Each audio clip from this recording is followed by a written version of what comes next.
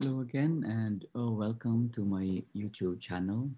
This time I will be discussing one of the more important chronic diseases that has been shown to really affect the long-term quality of life of most of my patients, primarily because this problem remains asymptomatic.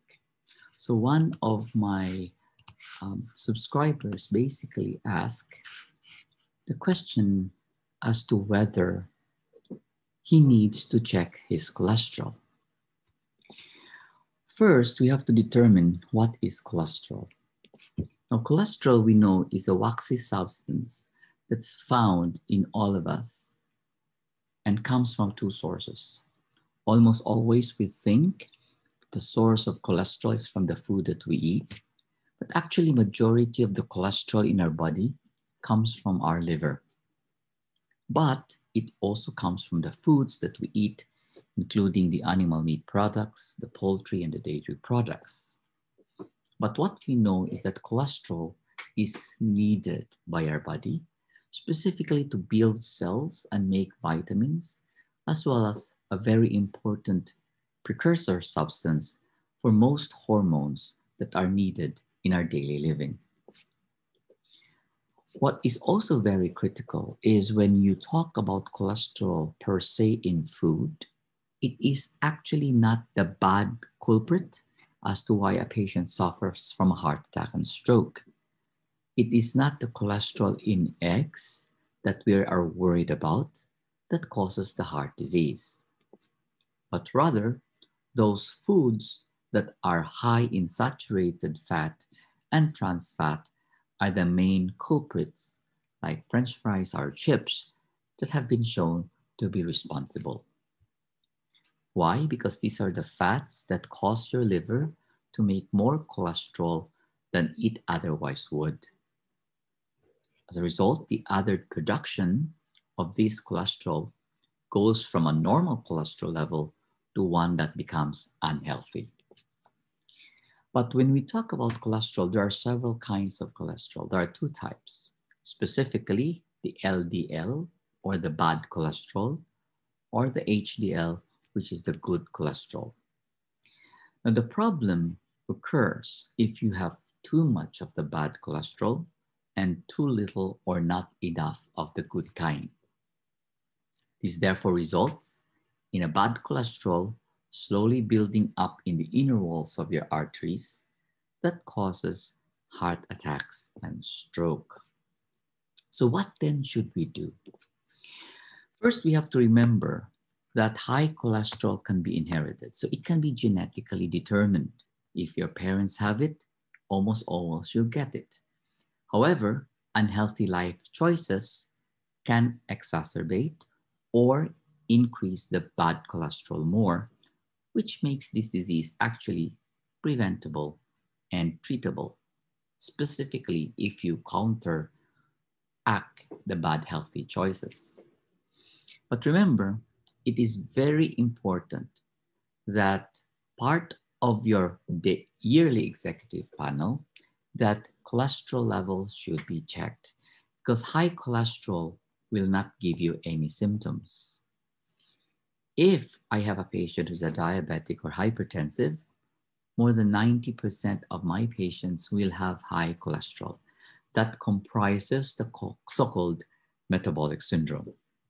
So if you have diabetes and you're on treatment, or if you have high blood pressure and you're on treatment, make sure you ask your doctor to screen for high cholesterol as part of your lipid blood test. Because remember, you can do something about it. A healthy diet and a regular exercise, plus almost always a medication, can help reduce your high cholesterol. Now, studies have shown that if you are, for example, a diabetic with already proven heart disease, let's say you have an angioplasty or an angiogram and showed to have a coronary artery disease, you really want your bad cholesterol, or LDL, to be less than 55. Any diabetics, for that matter, should aim for an LDL of less than 70, because any patient with diabetes are categorized at very high risk to suffer from a heart attack and stroke. Now, if you have diabetes, therefore, in general, you aim for an LDL cholesterol of less than 70. And that almost always, to achieve this goal of less than 70, a person with diabetes will need medications to lower the LDL cholesterol. What medications can we use? The most commonly used agents to lower LDL cholesterol in the market that's easy to get are the statins. They are the most commonly used medications that have been proven safe and effective. When we try to start a patient on a medication, our goal is to lower the LDL cholesterol. The longer we lower it, the lower will your risk for heart attack and stroke be. Therefore, once you have achieved the goal LDL cholesterol, once you have achieved a low LDL cholesterol, it is not time to stop.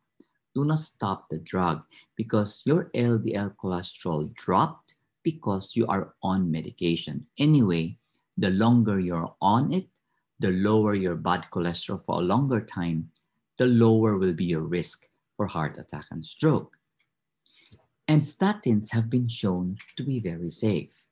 In fact, even as low as 20, if you lower it to below 55, studies have not shown it to have any effects in terms of cognition, in terms of the liver, or in terms of increasing hemorrhagic stroke.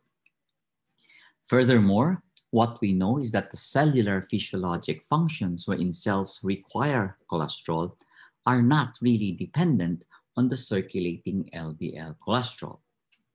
Furthermore, your brain actually is not dependent on the circulating lipids because the CNS or the central nervous system itself synthesizes cholesterol in itself de novo. So the bottom line is, it's very important that you check your cholesterol in your yearly executive panel because a high cholesterol in itself can help determine your risk for long-term outcomes in terms of disability. And that a high cholesterol may actually not be your fault because it may be hereditary. And that lifestyle and diet do help, but almost always based on my clinical experience, lowering your bad cholesterol or LDL to a desirable level, specifically if it's less than 70 or less than 55, because you're a diabetic and a hypertensive, may need medications. And once your goal bad cholesterol is reached, continue your lifestyle and do not stop your medications, as the lower the LDL cholesterol, the longer it will benefit you most. And that drugs like statins have been proven to be safe long-term. In fact, you don't need to check your liver every so often. Since 2014 or 2012, the US FDA has recommended no longer to check the liver profile all the time because it has been shown to really not affect the liver long-term. So high cholesterol, therefore, which is part of the metabolic syndrome, should always be part of your blood test when you check for diabetes workup, when you check for hypertension. And remember, as part of the metabolic syndrome, these are chronic diseases that require chronic treatment. Once your blood sugar is controlled, once your high blood pressure is controlled, once your high cholesterol is controlled, all of these chronic conditions will need you to be on the medication to maintain that normal level. So if you like my videos, please click subscribe and notification bell for to be notified for new videos. And with that, I would like to thank all the subscribers and all of you who have learned from my past videos. Please feel free to click subscribe and please feel free to click on some of the links which I've placed here, which will directly forward you to my previous videos. With that, thank you very much. If you have any questions or if you have any comments or topics you want me to discuss, feel free to message me in my YouTube channel. With that, thank you very much.